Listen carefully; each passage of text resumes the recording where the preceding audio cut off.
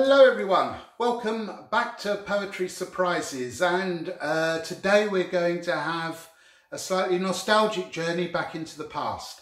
About 20 years ago I was asked by the Scottish Arts Council to make a series of films on poets. They were going to be 10-minute films, and I could sort of choose who I wanted, and I wanted to make sure that they were writers local to Galloway, where I live. And one of those writers, and we will be seeing the others in due course as well, I hope, one of those writers was a poet who had a very huge stature, in my opinion, very important to Scottish writing in the 20th century, and that was William Neill. Now, Willy, as he was affectionately known, used to teach at Castle Douglas High School, which is well, a few hundred yards from here, where I'm sitting. And he lives a few miles up the road, or he lived a few miles up the road. He died 10 years ago. In some ways, you know, this belied his reputation and his achievement as a poet, because people used to refer to him as Willy, and he was a bit, you know, known as a bit of a difficult character at times. And I was certainly wary going to make a film about Willy Neill, you know, me, a Londoner with the wrong accent, but you know, he was absolutely brilliant, as you will see in the film. A real character. I'd known him for a while, and I'd published a lot of his work through the magazine I used to edit at the time. But just to give you some representation of the kind of stature the guy had, this is translations into Italian of Willy's work, called Stagione, and here is translations into Danish of his work. I won't try to pronounce, well, Tidsler, sorry, I don't know what it means, but it was Willy that gave it to me, signed copy, really sweet. He was a great sonneteer. He loved the sonnet, which is been very influential on me. So, you know, Just Sonnets, one of his books. You know, I mean, there's a lot in there. And what's more, he used the Petrarchan sonnet quite frequently, which we will come on to in a future edition of this of Poetry Surprises. I remember joking with him once that whenever I went into a bookshop, he was always sitting next to Neruda, because of the Neill Neruda alphabetical organisation, which he found amusing, and with his sort of self-deprecating wit, he also felt that, you know, he'd probably never quite make it to that standard. But you know, this is he's a significant writer in Scottish literary canon. There's been some lovely work done on his also with, I think I launched this in Dumfries and Galloway, an event many years ago, and his work has also been illustrated. It's called Galloway Landscapes, and you know, there are these lovely woodcuts, and the woodcuts are by Stan Dobbin, and you know, there's beautifully printed poetry by Willy in here. So the film I did, I actually shot in my kitchen partly at the time, and well, I think, you know, let's take a look at it, and maybe let me know what you think. Anyway, this is a tribute to Willy Neill. Thank you. The truer vision. It's something to do with meaning what you say inside as well as saying it. There are things that are obviously true, and you just see them. If something is good, then you see that it's good, you should do it all the time. And if something isn't good, you should avoid it like the plague. from the cell window past the prison gable he saw the topmost branches of a tree, watched them each day as long as he was able, the only living freedom he could see. His spirit failed him at the chainsaw's roar on the grey morning that they cut it down, till he recalled what had been there before and closed his eyes to watch its leafy crown. I suppose it has its basis in a kind of Buddhist view of things.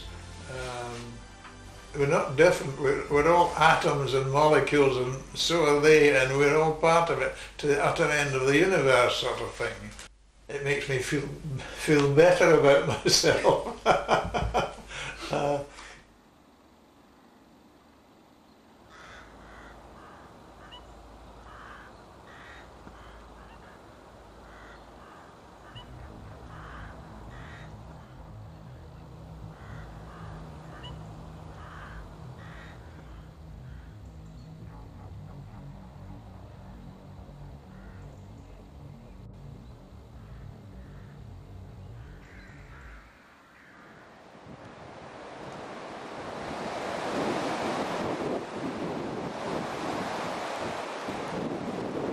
Yestreen the gale was rattling Gleson's clate. I have a muckle dunt in the necht, an ourie thing, I walkent in a fricht. Gruppet I thought atween the shears of fate. It wasna cloth though, making a less date, as I could plainly see in the morning's licht. Yon muckle ache that stood so strong and ticht, by honour Janyard blessed was his bait. I hae kent men like aches, he felt the dunt made in the human spirit when they fell, whar fit mich tramp on topmast branch and rit, whiles the sick trunk shall see a birkie strunt, and brag as if he brocht it down himsel, but daurna kick, for fear he'll stave his fit. I always grow exasperated by people who believe too firmly in their own brand of religion, to the damnation of everything else and the bafflement of most of humanity. They never stick to what the original prophet was saying. That's much too difficult. Oh dear. They read the original prophet and they stick to the fringe bits that they can be bigoted about. I've had one or two spats with holy men on account of this particular thing, and I find, as a matter of fact, most clergymen are quite repulsive in this respect, that they expect you to believe one type of miracle, but if you happen to mention one which they don't have, that becomes heresy or something like that. Whereas it seems to me that Buddhism doesn't do this. It doesn't ask you to believe the absurdities. It just asks you to see. And if you don't see, well, no, nobody blames you. You don't say it's a sin, but you should try to see things. Buddha is the sort of bloke I'd have liked to have met. When you get away from the vulgar tongue, and by this I really mean the vulgar tongue, and when you get away from it, it loses bite. You can't express yourself.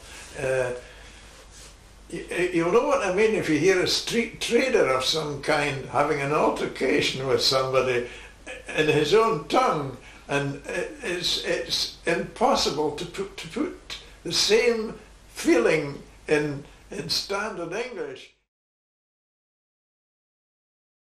He marched about the gutters of my Bairnhead, 3 medals on his breast and the pipe sounding, 4 frae wipers and the bloody psalm, in this land fit for hearers to stare in. I couldn't pass him on a Saturday, without giving up my hard-won penny. You're daft, said my old mother, he'll spend it on the drink, but I couldn't just go by him.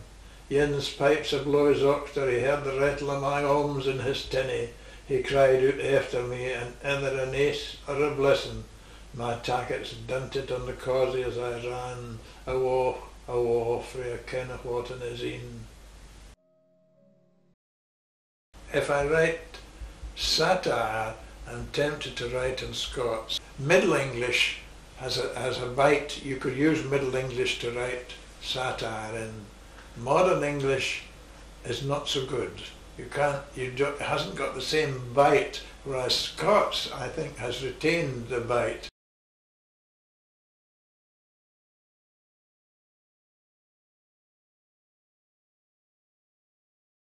They used to stop kids from saying "I," and I used to say to my classes, "I is a perfectly good English word," said I, "and if you go into the Navy and you can't say "aye, aye, sir," you'll be in trouble."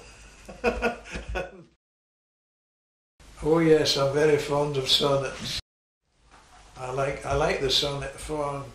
Of course, I like autoverima as well, because I like Byron, who always wrote an autoverima. But as a matter of fact, to tell you the truth, I have got a thing about verse which not everybody agrees with, and that is that I think that one of the things that is important to verse, and I have quarrelled with poets time and again about this, is that verse, as opposed to prose, requires that it has markers in it. It has to have the structure, memorable structure, and it's the structure that makes it memorable.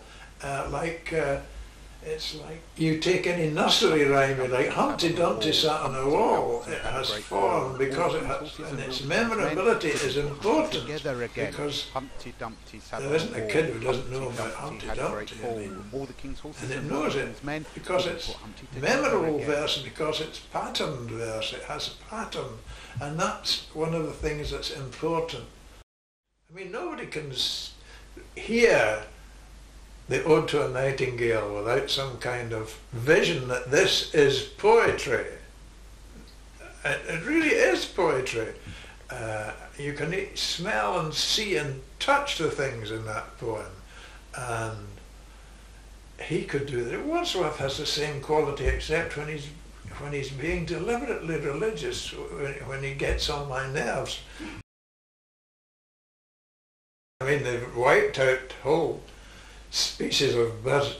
This place, Kirkcudbright and Ayrshire, used to be alive with lapwings, peewits as we called them. Yeah. And the whole sky would be alive with them, it's flashes of white.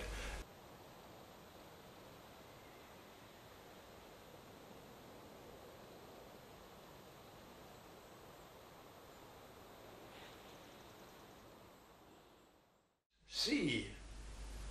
If you see something in a very special sense that you of knowing that this is right.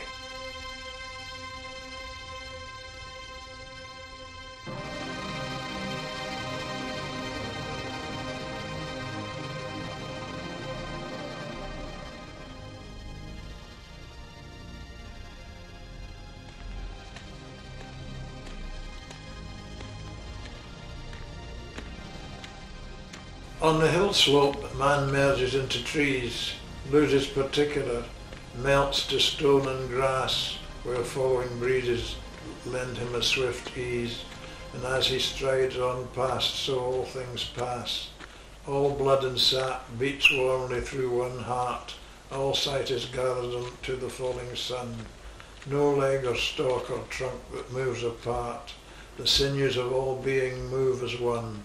The vein runs crystal, blood flows in the stream, blossom on flesh and bush, sky set in gold, eye that sleeps sound within a waking dream.